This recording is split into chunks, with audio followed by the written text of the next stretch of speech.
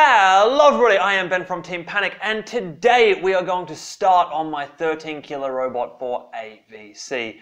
So this is a big fight over in the States that I'm going to go over and attend myself, but I need a robot. I don't have a decent 13 kilo robot to my name right now. So today we're actually kind of doing a little bit of pre-work, so all of the files are off with a metal cutter at the moment, but we are going to go ahead and make a wooden template for all of them so that I can check that all of my electronics fit where I want them to fit, and just make sure that all of the fit up is kind of nice and ready to go, so that by the time I get the steel in and I can weld it all together, I know that everything kind of fits where I want it to fit and I have a good idea of how all of the pieces fit together. So yeah, today it's basically wooden template. It's a wooden template robot as a full beast.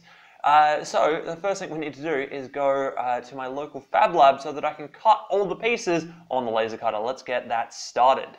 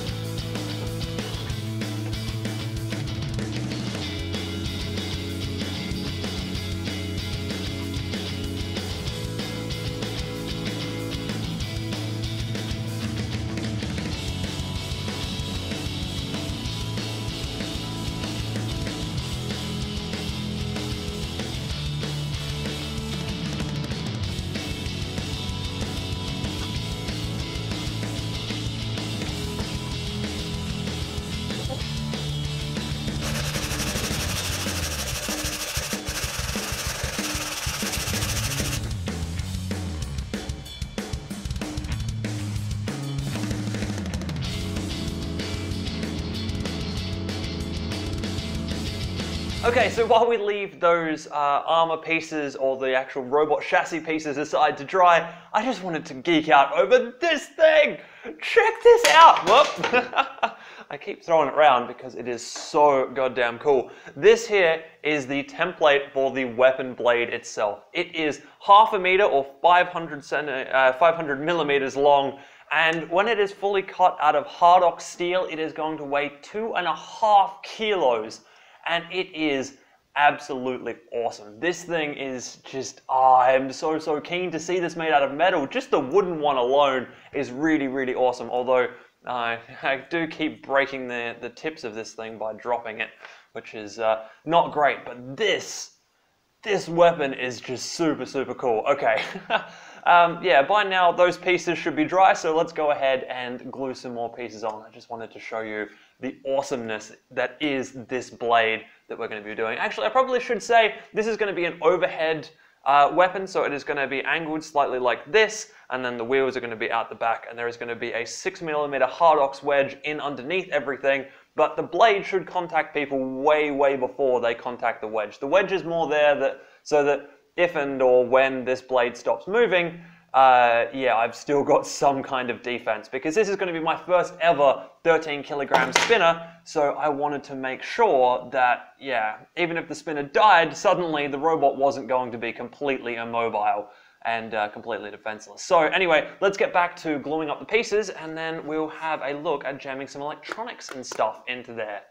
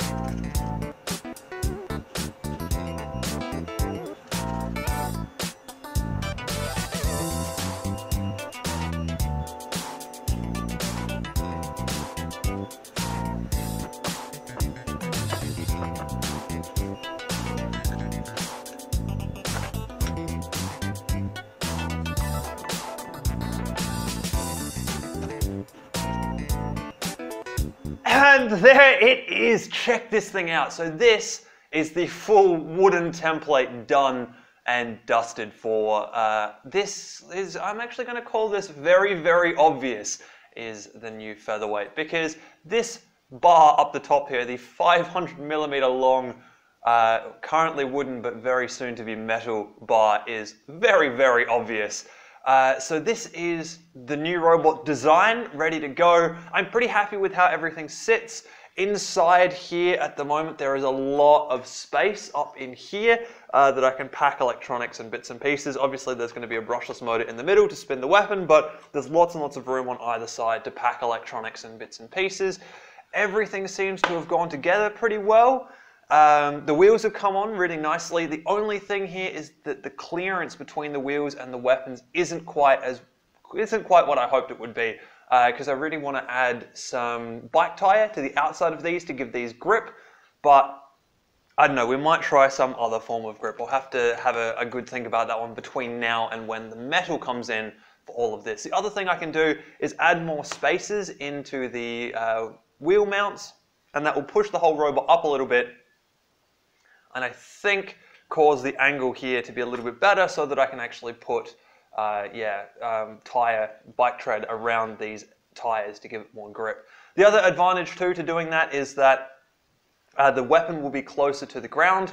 Currently it's about 20mm away between the tip of the blade and the ground at the lowest point, which is pretty cool.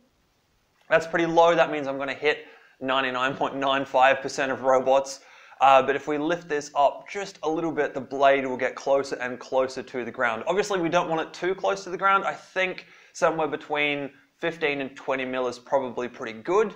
But as I said, I can make that change by moving these motors up and down a little bit, depending on the spacer that I put between the top plate and the actual motor mount on the inside.